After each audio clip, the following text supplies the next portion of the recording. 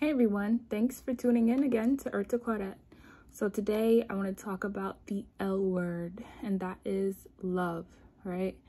So I realized like today in society, there's so much emphasis on seeking love, like getting married, getting that perfect relationship, that kind of exemplifies what a person has always dreamed of. As if you're a woman, it's what you've dreamed of as a little girl, or most little girls.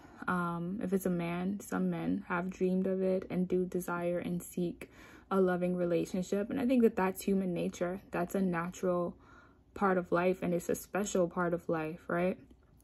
But I question where, we try so hard to get something, not realizing that it's already inherently within us, and that it's so much already available around us. So recognizing that we first come from love, like even if our parents didn't love us, even if we didn't have the strongest or healthiest family structure, by the very essence of our being, by the every sense of us being here and being born, we were born by love. We were birthed through love, and even if our parents didn't love each other, the mere fact that God, the creator, saw fit for us to even be born, to be made, to make it this far, shows that we come from something bigger than us, which is love. And 1 John 14 says that God is love, and God is the creator, the one who thought of us before we knew ourselves, the one who still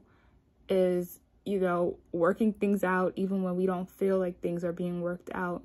So I just want to challenge us today to remember that we come from love. And because we come from love, we have love within ourselves, right? So never try to neglect the love that's already inherently within us, or forsake it or overlook it and trying to gain it from outside of ourselves. And you've heard it, I'm sure, like there's tons of cliches that says, oh, you got to love yourself first, but it's really true. And to love yourself first means that you recognize that love is already within you, that you come from love, that everything around you, as hostile sometimes as life can seem, already supports that very fact that you are loved and you have love accessible to you.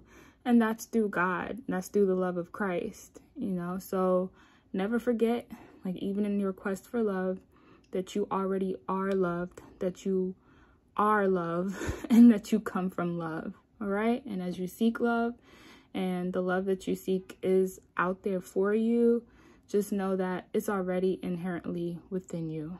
All right. God bless.